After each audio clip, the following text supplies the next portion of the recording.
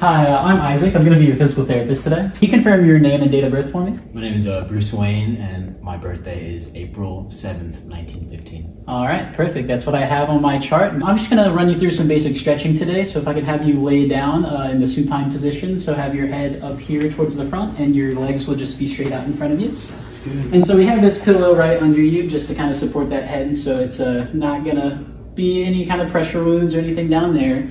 And then underneath your knees here, I'm going to bring this bolster.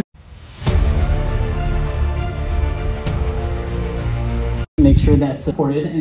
A small pillow or rolled up towels can be used as a makeshift bolster. This is placed in the popliteal space to decrease lumbar lordosis, alleviate pressure on the ischial tuberosities, and promote comfort. And then if you didn't have shoes on, we typically bolster that as well because we don't want those heels rubbing down there either. Just for privacy concerns, just so that you're comfortable with everything that we're doing, I'm gonna go ahead and put this sheet on you. All right. And so we're gonna start with the lower extremities here, and I'm just gonna uncover the necessary body parts for what we'll be treating, just so that your privacy is kept intact and we don't do anything to make you uncomfortable. All right. All right.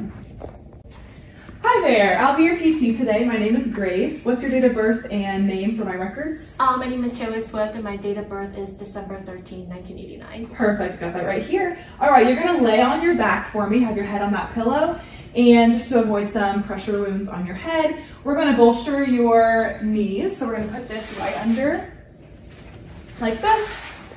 All right, you're welcome to relax. And then we're gonna take this sheet and we're gonna drape it over you. And then we're gonna keep this above your neckline. And then today we're just going to expose the parts of you that we're gonna be working with. So I'm gonna take your arms on top of the sheet like this, and we're gonna keep this above your breast line to respect your privacy.